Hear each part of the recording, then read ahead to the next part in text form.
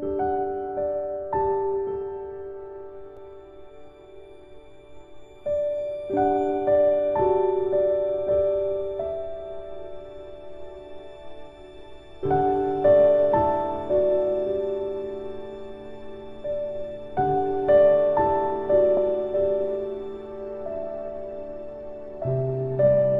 morning, everyone. Welcome back to my channel. Today I'm going to be reading words to begin your day from the Old Testament.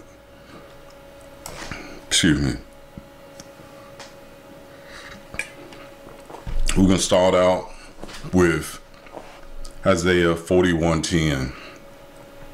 Fear not, for I am with you. Be not dismayed, for I am your God. I will strengthen you. I will help you. I will uphold you with my righteous right hand. Isaiah 40:29-31. He gives power to the faint, and to him who has no might, he increases strength. Even youth shall faint and be weary, and young men shall fall exhausted. But they who wait for the Lord shall renew their strength. They shall mount up with wings like eagles. They shall run and not be weary. They shall walk and not faint.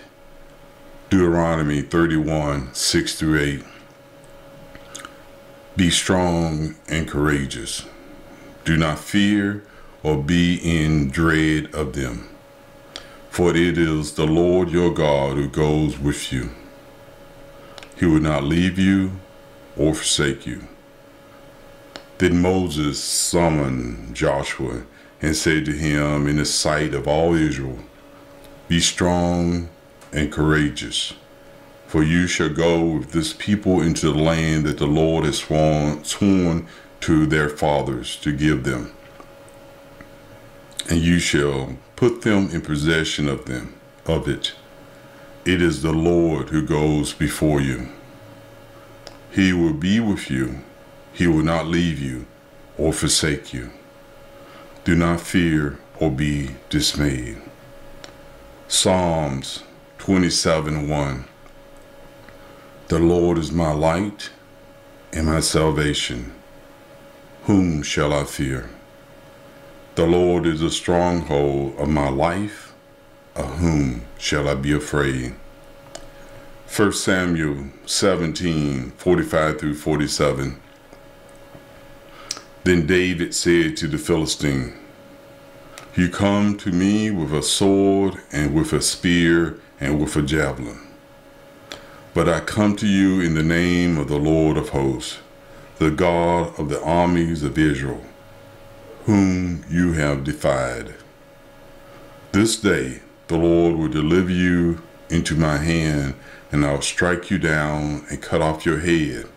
And I will give the dead bodies of the hosts of the Philistines this day to the birds of the air and to the wild beasts of the earth, that all the earth may know that there is a God in Israel, and that all this assembly may know that the Lord saves not with the sword and spear, for the battle is the Lord's, and he will give you into our hand.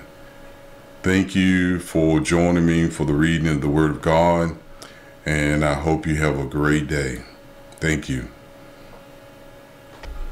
As we celebrate the greatness of our God, He is great and He is greatly to be praised. He can move mountains. He keeps me in the valley. He hides me from the rain. He heals me when I'm broken. He's the Savior of the whole world, giver of salvation. By His stripes, I am healed. Today, I am forgiven.